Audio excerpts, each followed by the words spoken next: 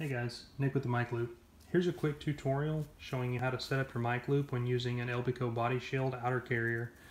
You may have seen in some other video tutorials when it comes to using outer carriers how we had recommended making a small hole or modification at the fake seam right around here, or making a buttonhole behind the mic tab that allowed your mic loop to come through the outer shell of the carrier and then letting you hook your mic to the mic loop.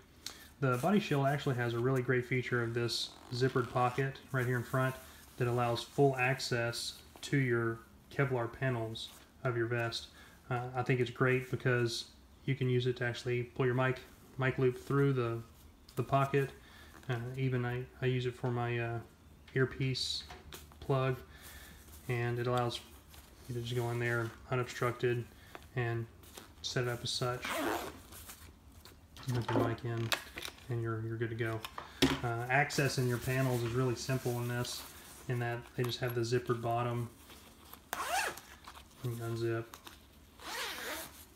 Your panel comes right out, and here's my mic loop right here attached to the Velcro. The cord runs up and out of the pocket. Okay. So it's a really easy setup. There's not a whole lot to it, but this is just how I do it. And if you guys see fit to modify it in any way, you still can if you need to. Otherwise, it's pretty much plug and play. So if you like more video tutorials on other setups for other body carriers, just check out our YouTube channel, on our Instagram. We have a lot of videos posted there. Hope this helps you guys out on this one, the Elbeco Body Shield.